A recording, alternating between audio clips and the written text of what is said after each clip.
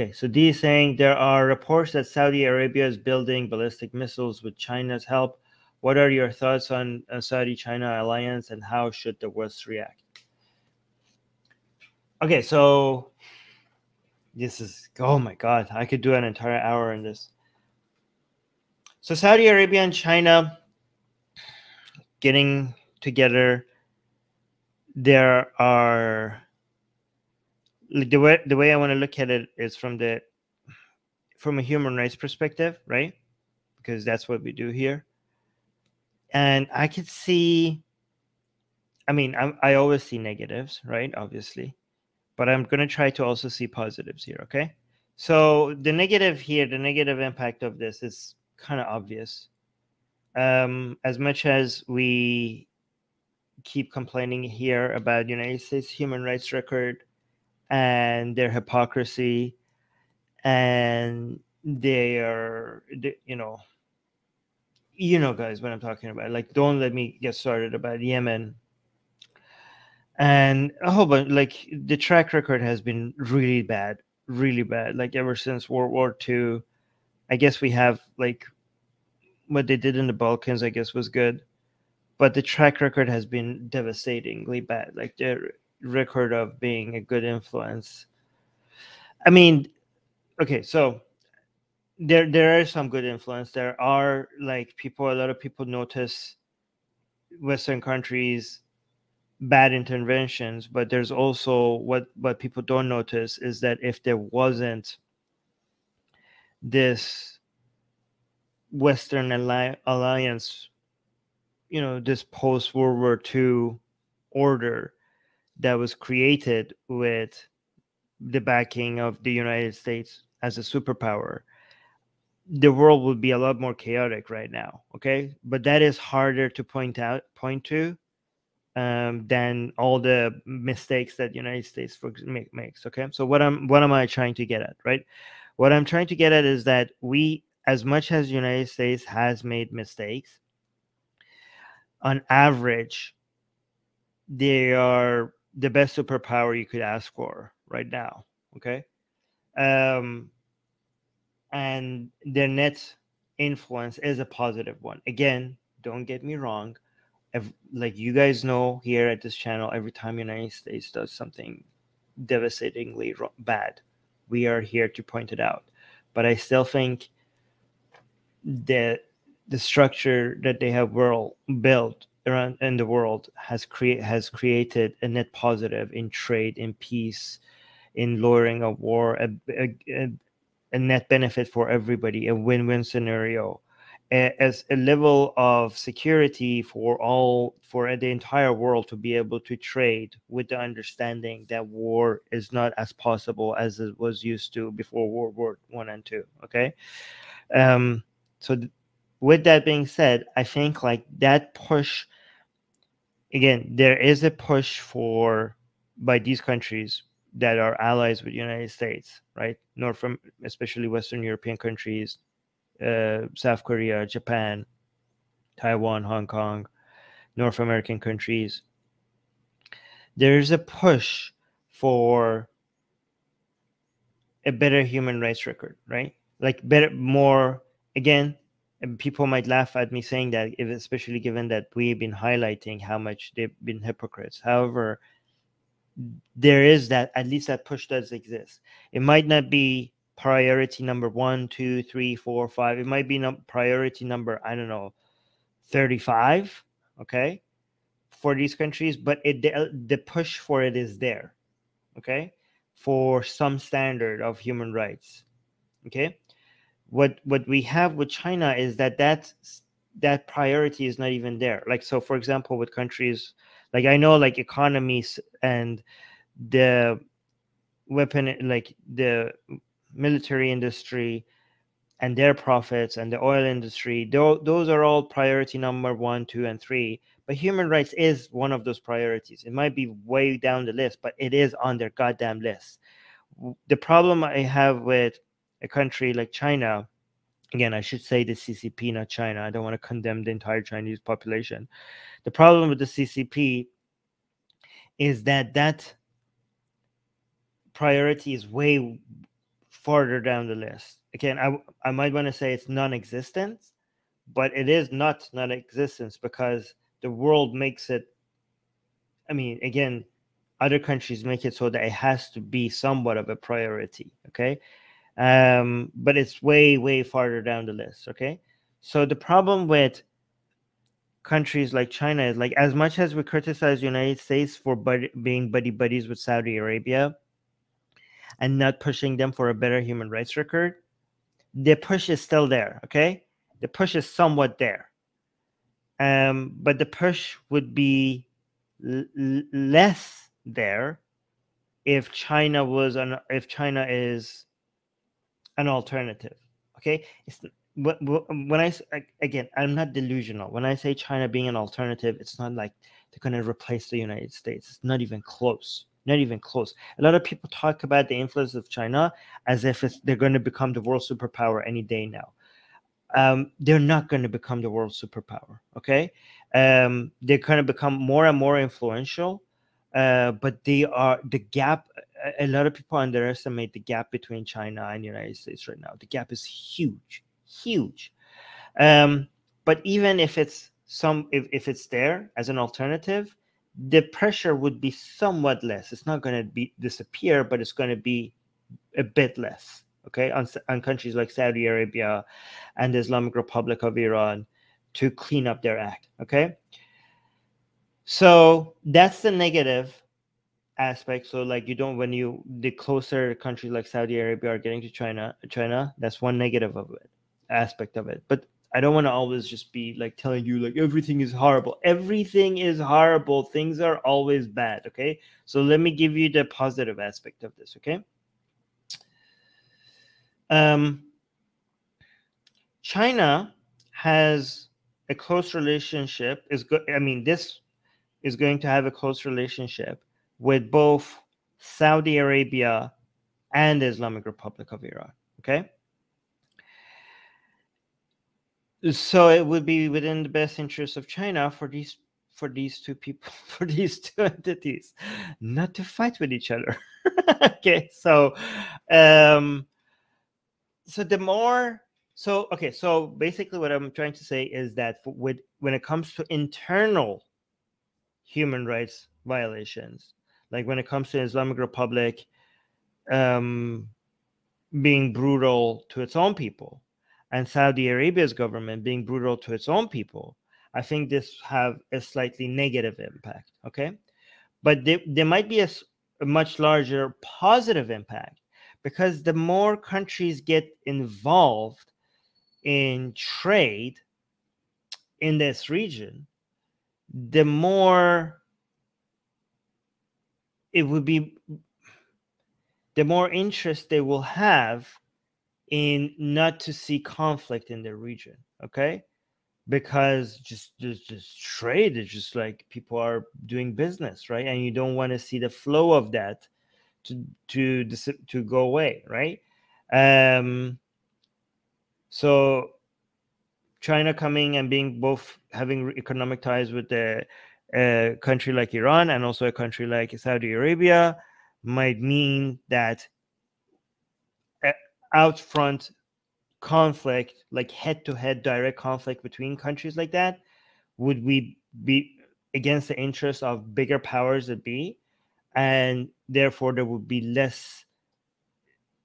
It would be harder to be able to push for that. However, smaller conflicts would be more likely, like could still be very likely, right? You know what I mean? Especially given that you're selling missiles. Okay, so if you're selling missiles, the more missiles, and also like even smaller things, like if you have proxy wars, that's good for business, right? If you have like just like you send your militia and they support this other militia over there, like some level of conflict is good for business, right?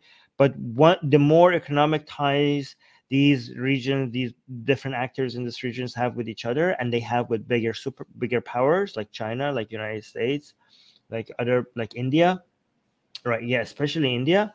They want to have like their own economic corridor going through that region, right? So conflict would be against the interests of all these other economic forces. So it reduces the likelihood of full on like head-to-head wars, right? And so that's a positive thing in my opinion. What should the West? Should the West react? I think like the Biden administration is doing the right thing. I think the Biden administration is refocusing their attention where it where it's going to make the best influence, like right in China's backyard. Like I think like the Trump administration was such a disaster that they got out of the Trans-Pacific deal, the pivot to the east that had started from Obama. I'm so glad to see the Biden administration moving in there, especially given how welcome that is from countries like Japan, South Korea, the Philippines, Australia, all that neighborhood. It's such a win for all those countries over there that are being bullied by the CCP to have like this is one positive form of intervention that I could get behind, right? Just being there, just making sure that there's some stability, and also to see like countries like Vietnam or Philippines are not being bullied around. Like these are United States allies. All right, let me get rid of this butt. All right, blocked spammer in the live chat. All of these countries who are being bullied, like they welcome the intervention of a country like United States, and this is another form of intervention that is good, right? Vietnam, Philippines, they need the help. They need the help of United States in that region. Okay, so that's a good thing. But yeah, so that's how you should respond to China. How should you respond to China in the Middle East? I don't think United States has. I think United States. Oh, I mean, the Abrahamic Accords was a good move. One thing you could like congratulate the Trump administration for. Like few things that very few things that you could congratulate the Trump administration for is the removal of Soleimani, the Abrahamic Accords, and also what was that, Operation Warp Speed, or whatever resulted to that thing that we have right now that I can't mention because YouTube be dumb. That is getting rid of the disease that's going on. Like that, you could congratulate the Trump administration for how fast that came about. Again, I know it was the scientists, but still, like they push for it very heavily. Anyways, I think create like United States creating allies in the region using its economic force and its political power that it has, rather than using its military force. United States can spend its political and economical capital to push more countries in the region for them to have stronger economic ties with each other. And again, like I think like China getting involved in the Middle East is doesn't have to necessarily be a bad thing for United States. I think it might help if China comes in and has a stabilizing effect in that region because it has economic interest for stability in that region. It might even benefit the United States for China's influence in that region. Okay, I know I'm being very optimistic about this, but it might. Okay, it might be like instead of spending so much military expense on stabilizing the region, just like having more trade with China and within each other, do that. Like that's a way more economically friendly way of achieving the same goal. Yeah, somebody's saying in the live chat, China stabilizing countries is good. Yeah, guys, the issue we have with China is the CCP. Okay, we have to be careful not to just paint everything China does with a negative brush, right? We have to be like China's economy growing. It's a good thing, not just for the Chinese people, but for the world. Okay, the CCP being on the right for that, that's a negative thing, okay? But China growing is, we want China to grow. You know, it's good for the United States, it's good for China, it's good for all the countries that will benefit from China's, you know, a stronger economy, having its people having higher buyer power, and just buying from the rest of the world. And, you know, what would that lead to? It would lead into more people making money everywhere else where they're trying to appeal to these Chinese customer base. That's fantastic. That's a fantastic thing. In fact, one reason why we're against the CCP is not the fact that they are being involved everywhere. Like, yeah, be involved everywhere, be involved economically everywhere. Is the fact that they're actually slowing this growth for the sake of making sure that they maintain the power. Like, it seems like the CCP itself is sacrificing the growth of its own people, because to make sure that the balance between the power of CCP and the power of the Chinese people stays distant, right? Because if the Chinese people's purchasing power grows too fast, then the balance between the CCP and the rest of the Chinese people will be too low enough for that to be a threat to the CCP, okay? This is why the CCP is going after celebrities with too much influence, with rich people and anybody that has made it to, like, all the private companies that are becoming too powerful, all the entrepreneurs that have become too rich. Like, the CCP is now going after them because they can't see too much power. So because that would be a threat to their own power, right? So imagine how devastating that is. Like, there is a limit to how much you can grow independently from the CCP in China before you show up on the radar, and now they want to, like, maybe take you out, right? I mean, look at the CEO of Alibaba right now, right? What the hell is happening to them, right? This is really scary. So yeah, we want China to grow, and CCP is like, China is growing not because of the CCP. China is growing in spite of the CCP. Okay.